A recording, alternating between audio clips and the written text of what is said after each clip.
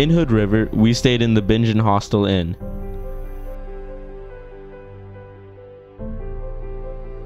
This is where most of our daily activities occurred. Our normal day starts off around 7 when we wake up, followed by our morning workouts consisting of stretch, cardio, and strength.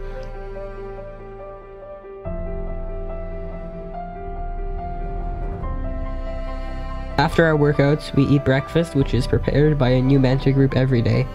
Our mentor groups rotate between cooking, so everyone has an experience in the kitchen. Every day after breakfast, we have a 45-minute study hall period. This is where we can complete any excess homework and get as much time on the water as possible. In a full day, we have 3 classes, 2 in the morning, followed by lunch, and 1 more in the afternoon.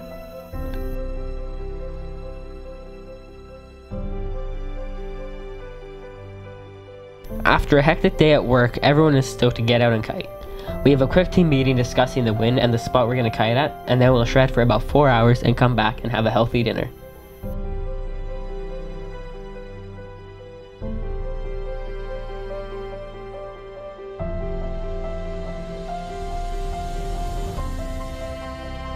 As traveling athletes, media is extremely important, especially in the kiteboarding community.